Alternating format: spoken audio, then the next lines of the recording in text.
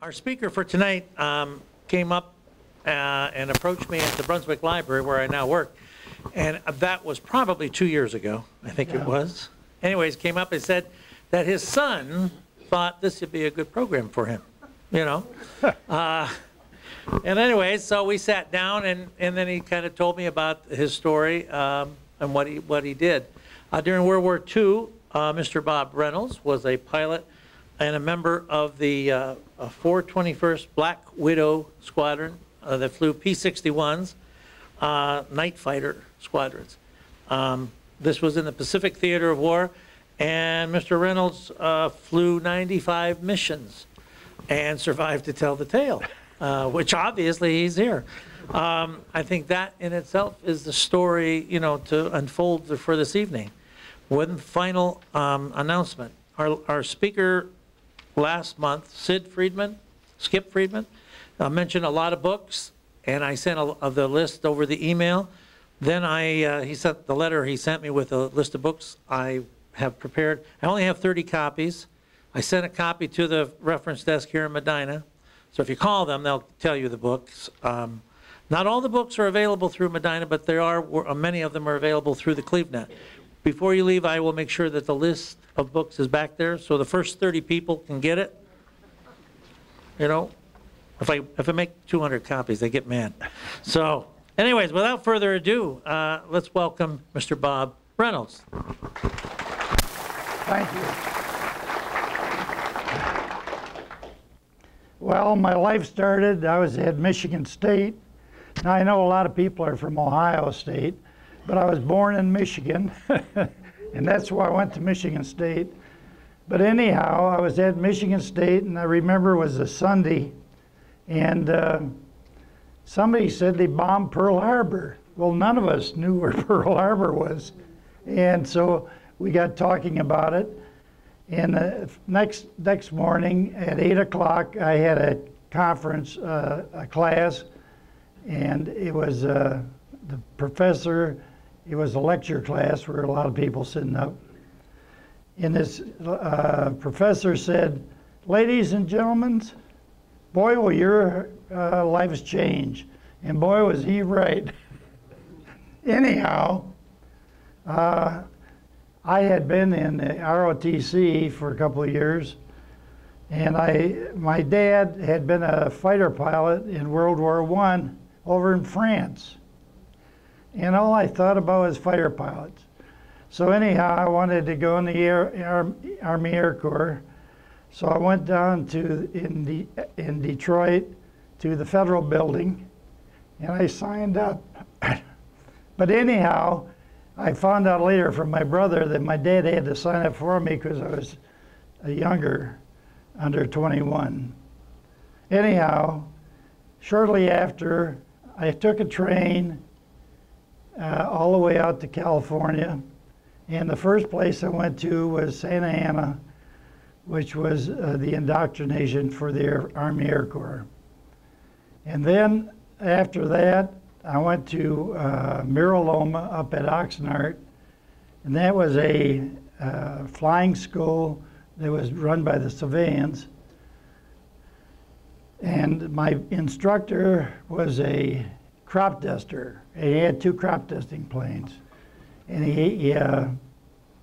his name was Murray, and I remember him. He was a great pilot. But I learned to fly in the Stearman biplane. It was an open cockpit, but it was real good for acrobatics. And anyhow, after getting 60 hours, then I finally went up to Bakersfield, where my first experience with the Army pilots. And while I was there, about 3 days later, I had a bad cold. And of course, the procedure in flying a BT was a lot different than flying the Stearman. So I was having a hard time. He left me off for a day, and I spent a lot of time getting rid of my cold. And I also worked on the procedures of what I have to do with the airplane. So when I went out to the air base 2 days later, he'd been shooting landings and takeoffs with his other 3 students. But he told me, he says, well, let's go up and do some air work. So we did. We went up and did some stalls and different things. And then I did it pretty good. And so he said, well, let's go down and shoot some landings and takeoffs. So we shot a few. Well, at the end of the 60 days of flying in basic, we went out. I remember there were 4 of us plus the instructor. We went out for dinner. And on our way back, I was sitting near him and I said, let me ask you a question. I said, were you close to washing me out? He says, yes, I was. I said, well, boy, I just couldn't handle that. And I'll tell you, the washing machine going through pilot training is something else. A lot of good guys go through, they get washed out, and it's a tough job. But anyhow, while I was in basic training, about halfway through, they happened to mention something about flying night fighters. Well, somehow I didn't think of the night. All I thought was the fighter. And I said, boy, that's for me. And so then I went up to advanced in Stockton, flew twin engines, different planes. And after I graduated, then I went up to and flew 25s. Then they sent me down to Luke Field, and that's where I shot air-to-air groundry and air-to-ground. And then I went on to Orlando, Florida. That's where they had the transition for the night fighters. When I arrived down there, they have 3 phases in learning to be a night fighter. And the first one's instrument flying. And then you hook up with a radar operator and later a gunner, and you go on to the 3rd phase. But anyhow, I got down to Orlando, and I was taking instrument training and so forth. And one morning I was at the mess hall, and one of the fellows said to me, you don't have to go to the flight line this morning. I said, why? He says, they're going to make you an instrument instructor. I said, what? I didn't want to be an instrument instructor. I wanted to go overseas. Sure enough, I got to be an instrument instructor for a while, and I get about two people to train every month. Anyhow, at the end of the year, they took and moved the whole night fighter transition from Florida out to California. And I remember flying an A-20 out there. But I landed at Fresno. That was one of our bases. And then they had the instrument training over at Salinas, California. And so I went over there. And after a while, I said, I want to get out of this instructing. I said, I want to go overseas. Of course, I'm young and nuts, you know. Anyhow, I finally got out. I went over to Fresno, started going through the 2nd phase of the night fighters, and that's where you pair up with a radar operator. And the fellow they paired me up with, he'd been a washed-out navigator, but then he went through radar school. Well, one night we were flying over the mountains to a place, and he couldn't use his radar. He had to use his navigation. Anyhow, he kept telling me the mountains were only so high, and I didn't believe him. And I kept easing on up a little bit, and it's a good thing I did because he had us lost. And there were a couple peaks that were about 10, 11,000 feet high, and I would have flown into those mountains. Anyhow, when I got back to Fresno, I decided I needed a new radar operator. If I was going overseas, I wasn't going over with him. And I could see why he got washed out as a navigator. But anyhow, I got another radar operator, and I went through the course, and then I went over as a replacement with my radar operator and a gunner and myself. They flew us over to Port Moresby, New Guinea. on a C-54, and I think we had to lay on the floor, metal, while we were going over there. But anyhow, we got in Port Moresby, and then they sent us to the squadron, the 421st, which incidentally is still in existence today in the Army Air Corps. There's a lot of them that were deactivated, but the 421st is still in existence. So I joined the squadron in Nadzab in New Guinea, and shortly after, they moved our squadron down to a Coral Island. Now the Coral Islands, we were on several of them, and we had another squadron over there, the 418th, that we'd sort of bypass each other every once in a while. But anyhow, the Coral Island, how it was made, the CBs, which were in the Navy construction battalions, they would come in with their bulldozers and everything else, and they would knock off the trees and everything, and they would cut down to the coral, and that'd be our runway. And because the coral would disintegrate, they'd take and put on a truck with a water tank on it, and they'd keep spraying the coral so it wouldn't disintegrate. So anyhow, that's what we had. So that's the first time I got to see the P-61. I didn't fly one in the States. Our P-61s were sent to Australia in boxes, and then our mechanics went down there and assembled them, and then got them up to our squadron. But anyhow, the first time I flew a Black Widow, it was off of this little Coral Island, and I took up my radar operator and also a man that was on the ground who worked on radar sets. And they went up to check the radar to make sure it was working all right.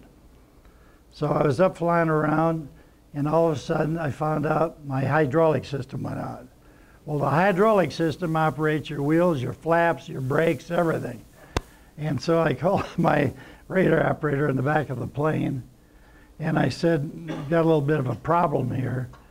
Well, fortunately, when you go to fly a new airplane, you better learn the backup procedures before you go up. And so we had a small tank that we could build up. We had what we called a wobble pump that we could build up some pressure. So anyhow, I managed to get the wheels and flaps down. Understand, I can't bring them back up.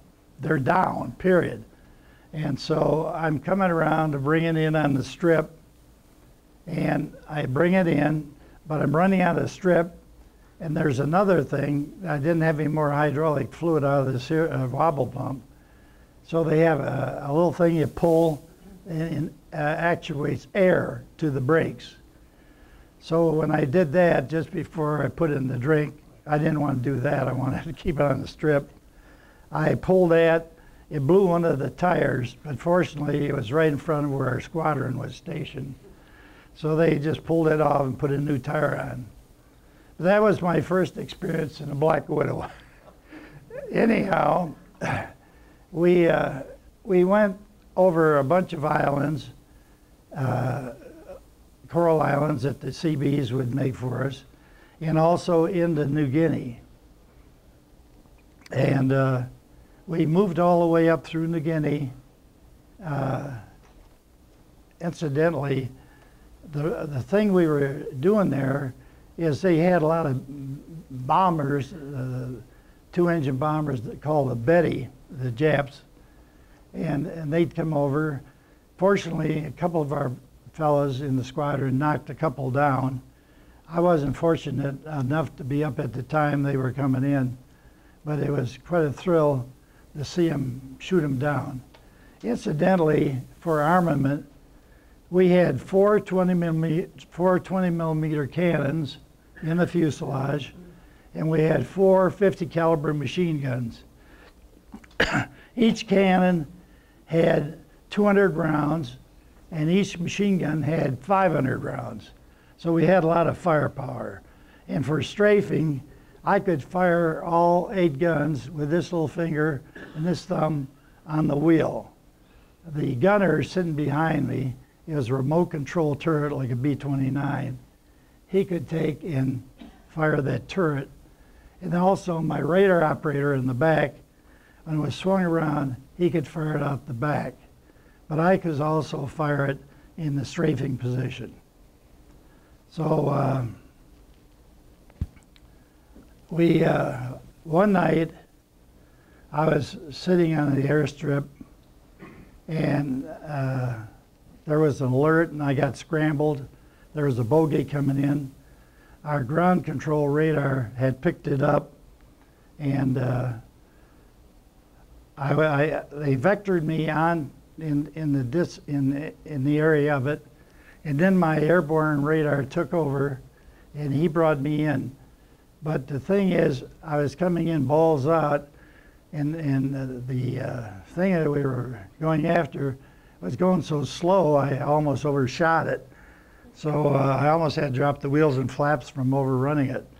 But anyhow, I pulled up alongside, and I could tell, it was a night, but I could tell the silhouette. It was a PBY-5, one of our Navy planes. They would go out on patrol, but then the Japs would take and trigger the IFF when they had it on. That's identification signal. And so they'd turn it off, but then when they came back in our area, they were supposed to turn it on. Well, they forgot to turn it on. So anyhow, I saw this PBY-5 out there, and I'm flying out here. So I shot a burst of machine gun fire across its bow. And of course, every few rounds, there's a tracer they could see. Well, every light in that airplane came on, and so did the IFF. I could have shut it down very easily, but you know, one of our own guys, I don't want to do that. But we worked all the way along New Guinea until we got up across from Biak, and then we went to the Philippines. Douglas MacArthur said, we call him Dugout Doug, we shall return, and boy did we return, but they threw everything at us when we returned. We went to Tacloban on Lady, and we were on a peninsula, and they put down a metal strip for to land on, and but they were throwing everything at us. I know one night we were in and out of the foxhole all night long. Couldn't even get our planes off, and I remember this one night I was in and out of the foxhole. Well, we happened to go to the mess hall to get something to eat, and I got back in the tent. I was laying on my cot. I had a cot and an air mattress. We really lived high on the hog. We had air mattresses to lay on. And so my radar operator was on the other side of the tent. I was over here and he was over here. Well, two Tonys got in the area and dropped two 500-pound bombs. We didn't have an alert that was sounded. But anyhow, it killed 39 people in our squadron. And one of them killed was my radar operator on the other side of the tent. It blew him dead right over the mosquito netting. Now, I was fortunate I had my leather jacket hanging on the end of the mosquito netting, and I had so much shrapnel in that it looked like rats had eaten it. And I blew the air mattress out from underneath me, and I had 3 holes about this size above me in the tent.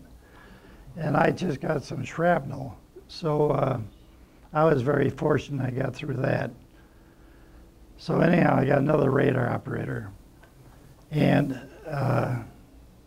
we, in the Philippines there, we had a lot more activity as we went on, because the Japanese would take and operate at night their convoys, and we'd try and find them and shoot them up.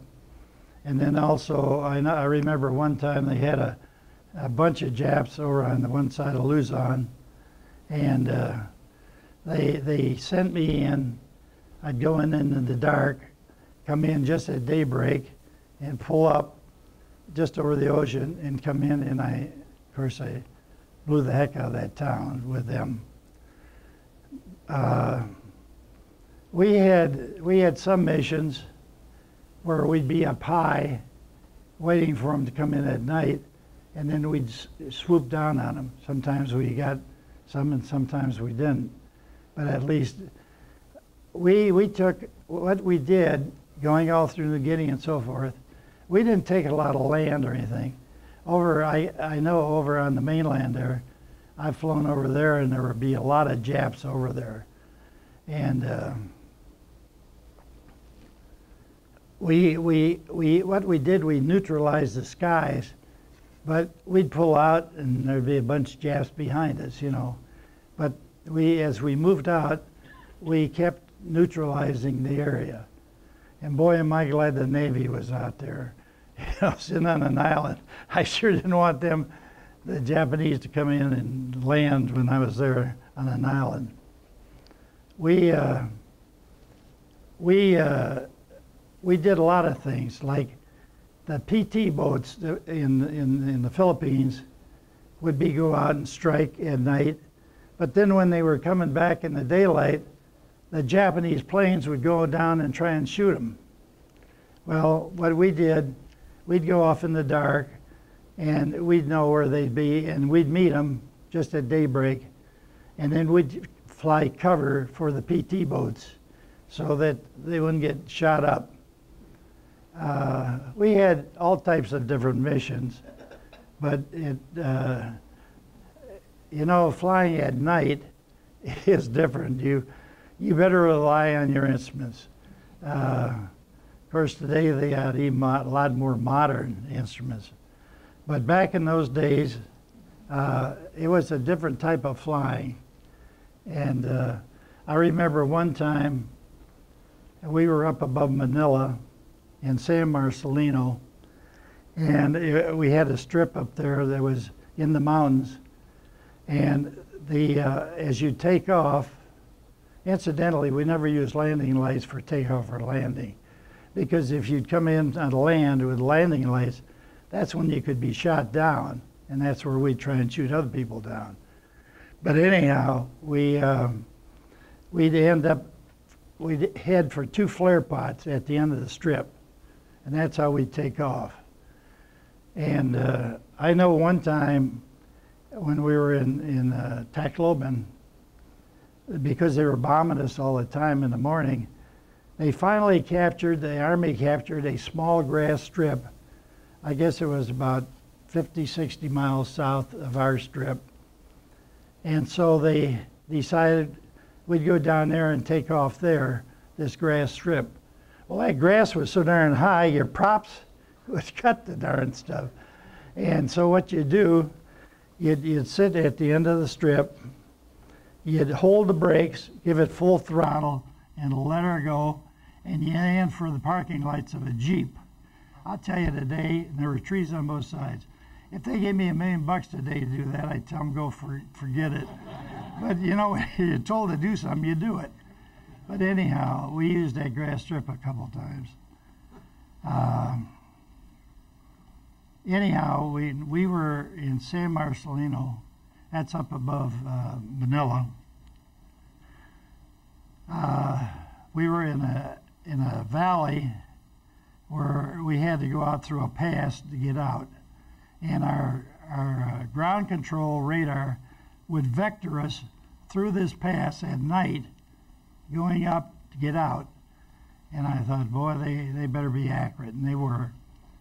And I know one time we had to take a captain that was a non-flying officer that was with our squadron. He was in charge of the office and that. Had to take him over to Clark Field. They were just going to activate Clark Field. So we were flying over the mountains from there over to Clark Field, and I had the job of taking him over. Somehow he never got along too good with the flying officers. We had a lot of officers that did get along, but this particular individual didn't too well. So I'm flying over the mountains, and what I do, I took and stopped my right engine and feathered the prop straight. I'm flying over the mountains. So I'm flying along, he's sitting in the gunner's seat behind me, just as unconcerned as can be. So before I come in to land, I unfeathered it. I came in and landed, and when we landed, he said, "Did you know that engine stopped?" I said, no, did it?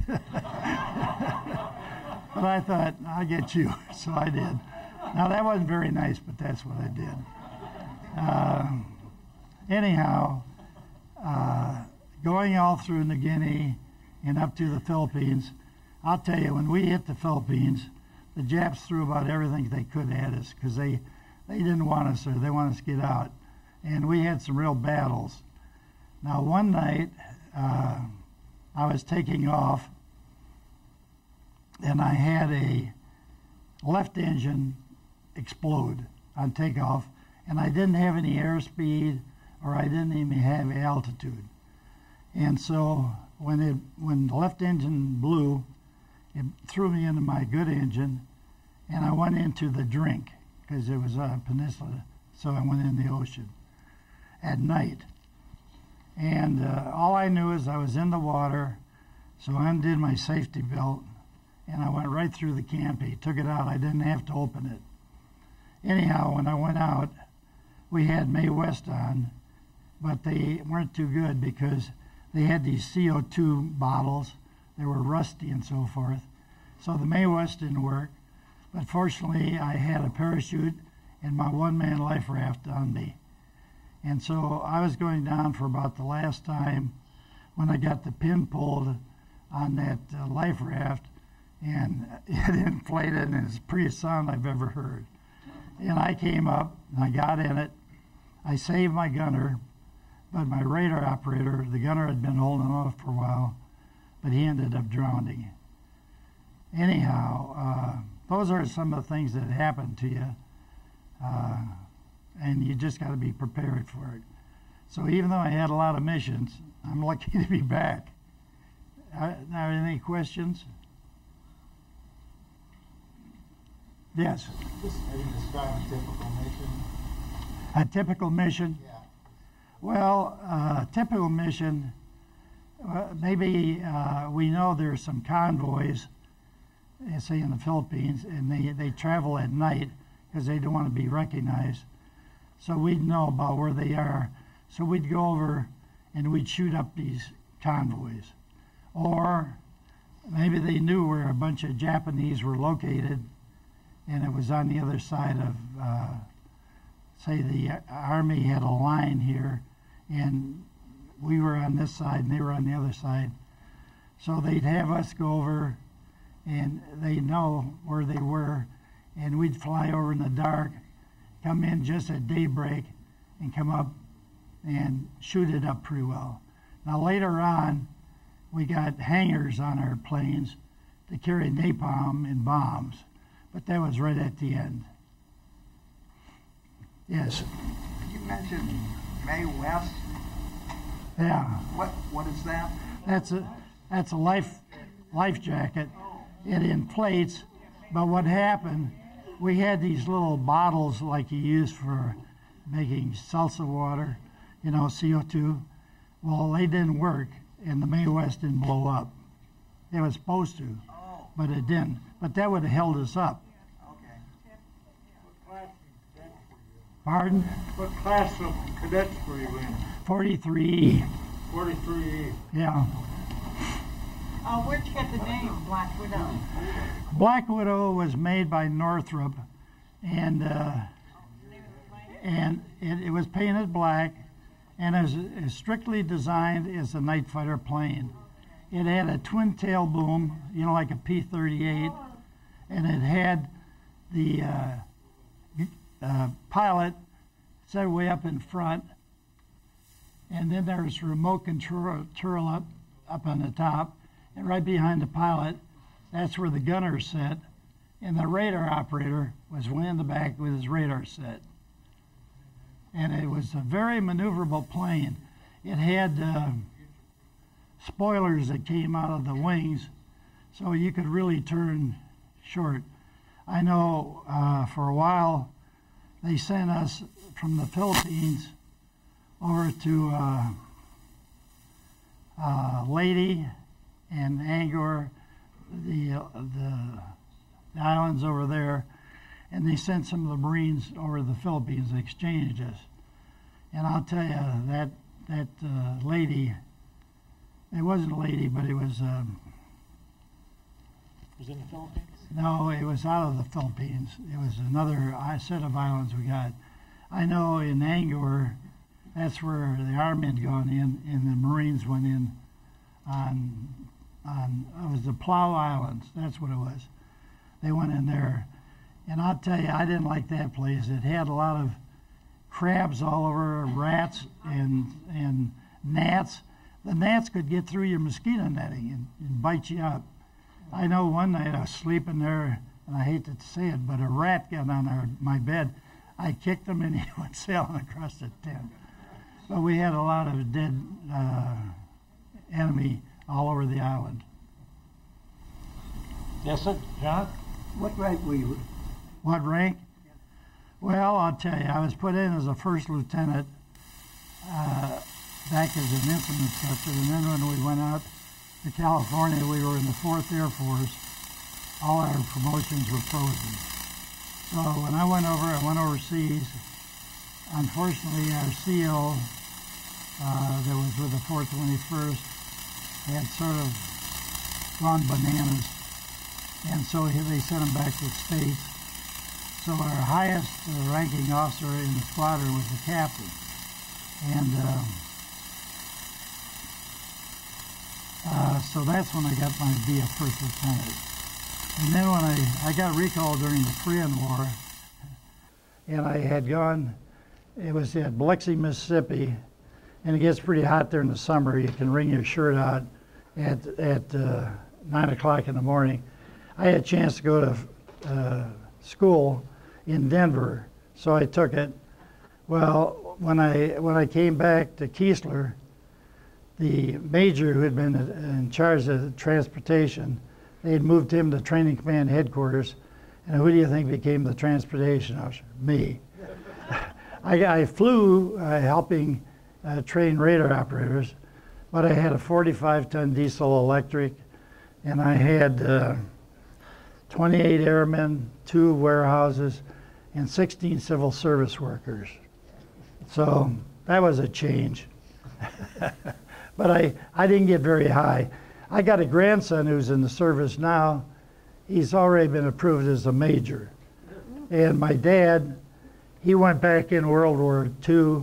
He's the one that was in World War I. And he told my mother, he said, now when I get stationed in the States, he said, I'll send for you and my younger brother. My gosh, in 5 days, he reported to Anacostia Field in Washington there. 5 days later, he was over in England with the 8th Air Force. And then when they formed the 12th Air Force down in Africa, he went there. Then when they formed the 15th, he went to Italy. So he spent a lot of time in the service. My brother is a retired pilot, and so is my grandson now. And my brother-in-law is a retired pilot. So we've had a lot of pilots in our family. Yes, sir. Did you engage any Japanese fighters in air-to-air combat? I did when they first landed. We really had some fights, you know, where the convoy was out there and that. And I know one time I had one on my tail, and I dove down, and I remember I went up to 450 miles an hour, but I got him off my tail. But there was so much shooting and everything else you couldn't tell. I know you should be able to, but it was really a wild thing. Did you do a lot of night vision training? I did a lot of instrument training, which allowed you to fly at night. Yeah, you had to, because you're strictly in the dark, and you have to really rely on your instruments. And if you don't, you're in trouble. Yes, sir. Yeah, I did a certain amount of that too. Yeah. How many aircraft did you have in the squadron? Oh, we must have had about, I think about about 12 or 18, somewhere around that. I can't tell you exactly, but I'll tell you, it was a real good airplane. I really liked it. We used to dogfight with the Marines when I was in the Plow Islands, and I could cut my inside engine, and with those spoilers, I could actually turn inside of them with a twin-engine airplane. So fighting with an F4U. Yes, sir. You partially answered my question. I wanted to ask you how you enjoyed flying the P-61. I loved it. It was a wonderful airplane. It really was. Northrop built it, and they really did a great job. It was strictly built for night flying. Well, were you familiar with the F-15 balloon reconnaissance version of that aircraft? No. It was 4,000 pounds lighter. Oh, really? No armament, 11 cameras.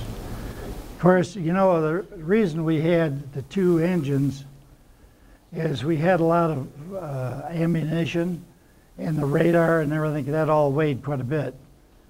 But you know, you load up those cannons and those machine guns with all that ammunition, you got a lot of weight in that. I have a question over here. Yes, sir. Could you tabulate all that and put it into a book or an article? Because you have a lot of water has gone over your dam, so you want to record it. Well, I'm just glad to be back, but I'll tell you, when they said night fighters, all I thought was that fighter, and I didn't realize what I was getting into. I'm glad I got into it, but I'm glad I got through it. But I'll tell you, flying at night, another thing is, sometimes there'd be a mission that the day fighters couldn't take because they didn't have the training and instruments.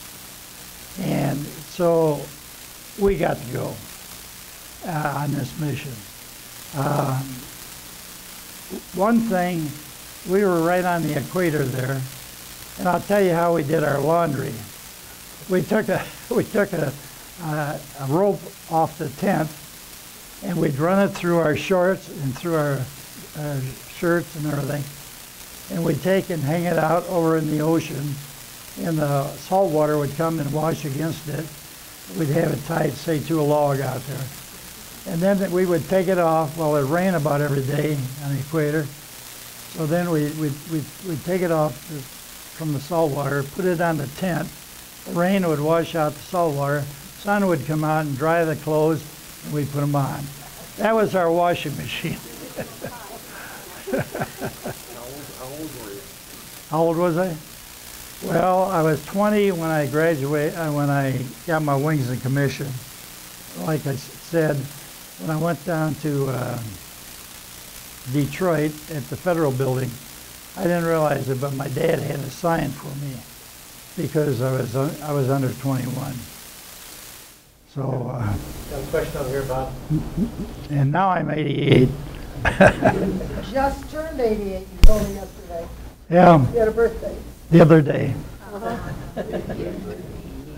Yes, sir. Yeah, the Japanese, they were known for their cruelty to prisoners. Were you guys given any special instructions? I'll tell you, over there we didn't take any prisoners, as you know, like they did in Europe. Either killed or be killed. And that's just the way they were, and that's the way we were. It was different than, you know, in Europe and that. And they were cruel. They, we'd go on some of these islands and they'd have, you know, different people, Chinese maybe they'd taken women or something and taken along, you know, then we found them dead. And of course, I'll tell you, in the Plow Islands, I saw an awful lot of dead Japanese.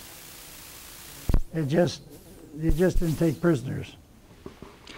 You mentioned several times about a convoy and you're flying at night.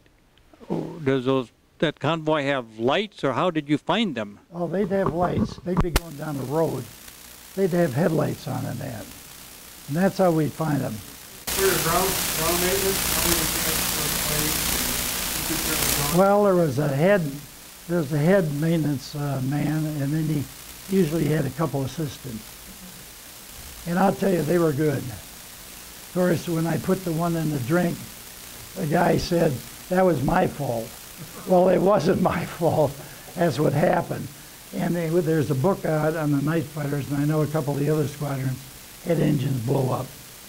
It was a Pratt & Whitney R2800. It's like the Jug had, the P-47. But it was a good engine. But it's happened other times. What were your primary targets?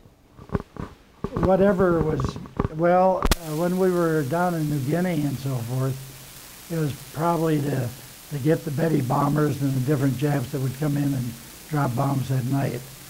And then in the Philippines, we had all kinds of targets. Like I said, we used to cover the PT boats coming back, and they give us different things to shoot up, and that's what we do. We try to be an element of surprise, like go out in the dark and go in the daybreak, you know. Yes, sir. Make that your career? Was that your? No. No, it wasn't. But I'm like I said, my whole family have been pilots and in the Air Force. And, I got a grandson that's in there now. He's already been moved up to major in that. He's doing real well, and he's on fast track to go up. And he'd like to stay in. Attacked any Japanese ship convoys? Yes. Yes, in the Philippines we did.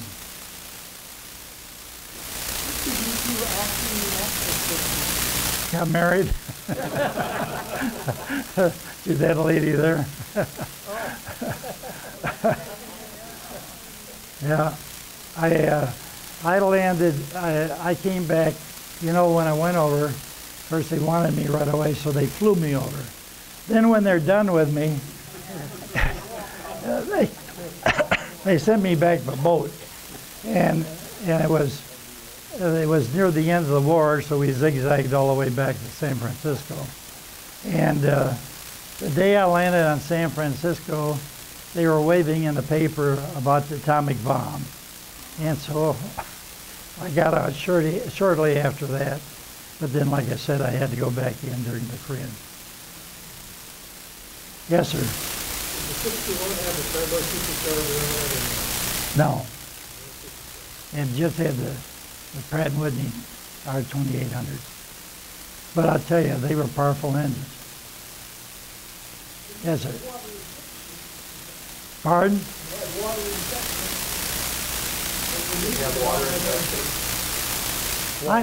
injection? I don't know if they did or don't. I wasn't a mechanic. I just flew it. Pardon? Yeah. The same as well, I know it's the same as the Jug, the 47. Yes, sir. Yes, sir. You fly in Korea? No, I got recalled for flying in Korea, but I got sidetracked. And that's what happened. I went to Langley, then I went down to Panama City at, no, it was in Florida. But they had so many of us called back, they didn't have room for all of us to get turned and flying again. So that's how I got sent over to Keesler, Biloxi, Mississippi. Now some of the others, you know, they got flying the jets and so forth. And some ended up in bombers and they ended up all over the place. But I ended up a transportation officer. It was different. Yes, sir. Pardon? Rio, no reserve? Yes, that's how I got called back. Well, it probably 300, 350. I'll tell you, it was a good airplane. Like I said, the fastest I've gone is 450 miles an hour in it. Downhill. Downhill. Getting away from somebody. I have a question about your number of missions. Yes, sir. Usually they had a cutoffs, you know, for some, you know, if you get so many missions, you get to rotate home, or. That's mostly in Europe. But they didn't have that in. Now, in Europe, they, of course, a lot of them were flying bombers. They get 25, 30 missions, you know. They were lucky not to get shot down. But anyhow, we had a lot more missions over there. We had a lot more things happen to us too. What was the duration of time on a mission that you counted in? It varied.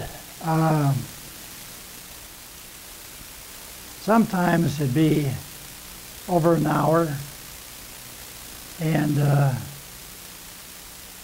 it depended where we went and what we did. Sometimes it'd be a lot more, you know, a lot more time. Oh, I'd say 2.5 hours. Like comparison, in Europe, the typical flight was 7 hours, 8 hours. That's right. They're flying bombers. Yeah. But I didn't want to fly bombers. I wanted to fly fighters. I just didn't know it'd be night fighters.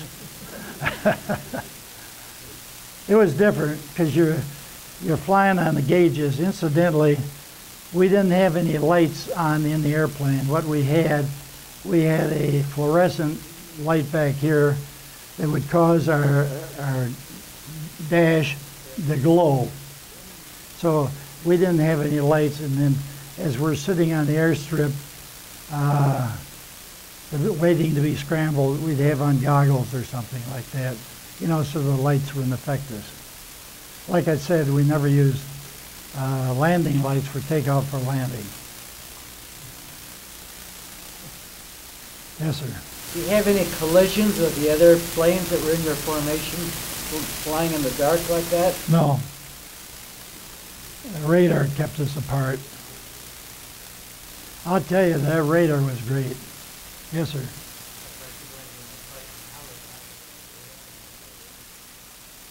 Well, the ground control radar would bring us in on the bogey, and then our airborne would take over. I can't tell you exactly the range of our airborne, but it was good. I know that the radar was quite effective. Yes, sir. When did you first go to the Pacific? When? Well, let's see. It was back, you know, a while back. You got to think. No, it was in about 43 or first part of 44. I graduated in 43. Yes, sir. They were lousy. We had a lot of clouds build up, you know, on the equator there, and you know, you didn't have another place to go and land to get fuel. A lot of times, if you got real bad weather over your base, you got to get in there because that's the only place you got to go. So we had a lot of bad weather. In fact, they changed it from night fighter pilots to all-weather fighter pilots because we did fly in a lot of bad weather. No, but I'll tell you, those coral strips weren't much longer. Yes,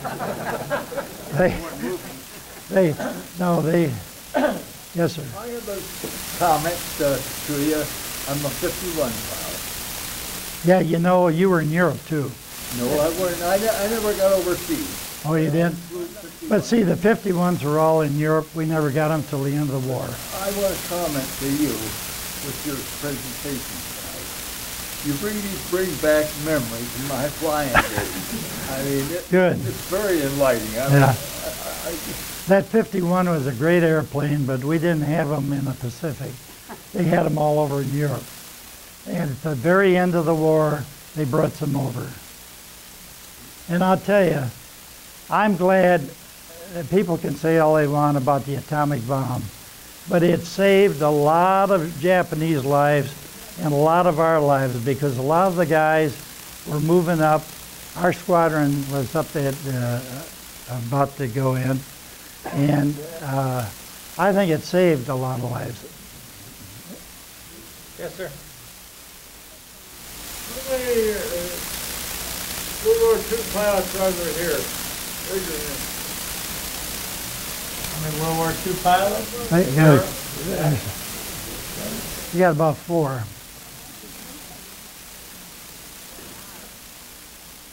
more questions?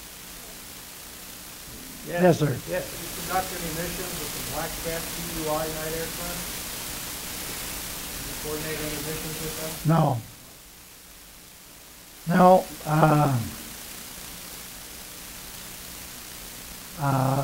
Our training was real good. They went down in Orlando, the fellows going into night fighters, they had several pilots come back from the RAF.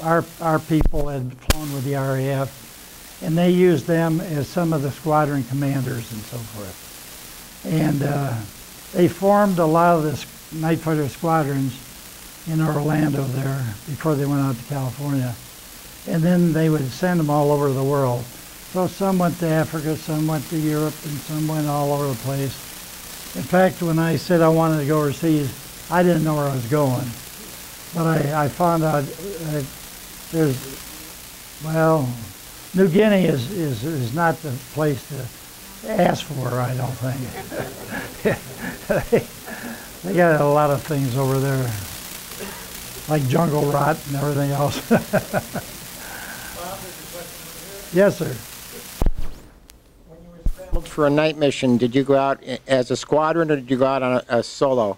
Solo, usually. Yes. And they might have a couple of different places. Maybe one guy go one place and one guy another place. Yes, sir. Recreation. What did you do for recreation? Anything? I don't know if we had much recreation. I don't think we did. No, I don't think so. It's different over in the Pacific. You know, you mentioned that old Spearman. Yeah, that was a great airplane. That was the best airplane I ever. It really was. I mean, you could throw that around the sky. I mean, it was very maneuverable. You could put in a spin and pull it out. It was great. If you can fly a Spearman, you can fly anything.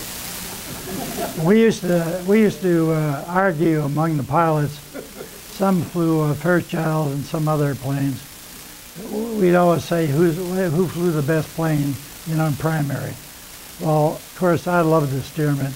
You're sitting outside in an open cockpit, but it was a great biplane. Courses I took before, and they said I'd need about 45 credit hours. I said, well, I'm already retired, forget it. But I thought if I could do it for 12 credit hours or something, I'd do it. So my education got interrupted by the service. It took 2 wars to do it, though, so that's pretty good. Yes, sir. Have you ever visited Japan since the war, and what are your feelings today about the Japanese? I'm not against them now, and I haven't visited Japan. My granddaughter was just over there. It was different in wartime. They were out to kill us, and we were out to kill them, and it was just different. I have no feelings against them today. I don't drive any Japanese cars. I drive American cars.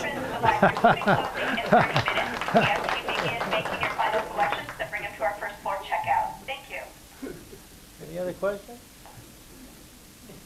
Well, yes, sir. Yes, sir. I was too young for WWII. After World War II, the government offered anybody that would enlist in any branch of the service full board wanted to juggle benefits. They jumped on it when I got out of high school and went to the Free State. I wound up doing occupation duty in Japan. And some of the countryside that I saw we would have lost millions of people to try and invade it. That's right. With mountains where they didn't have a mile of shore to the seashore. And we heard stories of how those mountains had been built up with fortifications. It would have been a massacre. It would have been. A lot of people think that Roosevelt or Harry Truman made a big mistake. Oh, he did the right thing. I don't agree with them. I agree with He you. hasn't lived long enough yet for people to realize how great a president he was. He was great. I agree. Yes, sir. What did you do for R&R? That's what. Well, I'll tell you, I didn't bring that in, but I went to Australia twice. I went down to Sydney, Australia. We flew down there, and we even had a Fat Cat. It was a C-47 that we'd go down and use that to fly down. But Australia, it was different. You know, you could get fresh fruit and vegetables and of course drinks. They have the best beer. You know, it's 12%. You know, I took my wife after the war back to Australia. I'd been there twice, and so I was back a third time. We really changed them because they started using ice and that before it was warm, you know. And but we changed them somewhat. But they really treat us good. Of course, you know, a lot of their guys were out in the jungle, and they really appreciated the Yanks being over there. You know, because you know those Japanese got pretty darn close to them. Yes, ma'am. I had a brother sitting with the Marines on Midway Island when Pearl Harbor that ended up on Iwo Jima. Yeah. And I just want to say 3 cheers for that atomic bomb that ended the whole thing. That's right. That's the way I feel. Did Yes, we sir. only have 2 atomic bombs, or were there more left? Just 2? I don't know. What did we drop? 2, didn't we? I don't think there was a third one. We didn't have to. I didn't ask. And reserve, you mean? Was there? I don't know. Nobody can answer that. No. But that was Harry. He did the right thing. They built them, they used them. Yes, Yep. Arlene. Well, there were 3 bombs, and all because in 1945 they did the 5th bomb. My 90-year-old brother and 89-year-old sister-in-law were helping develop the atomic bomb. Oh, really? In Los Alamos, and were present at the testing. And they sat on the ground about 200 feet away with their backs to the... They had no idea what was going to happen. That was exciting. And it worked, but they didn't know till it did that it would work. It was quite an unusual time. Absolutely. Any more questions? Well, I really want to thank you, Bob. I really enjoyed it. Great job. Great job. I'll take this off.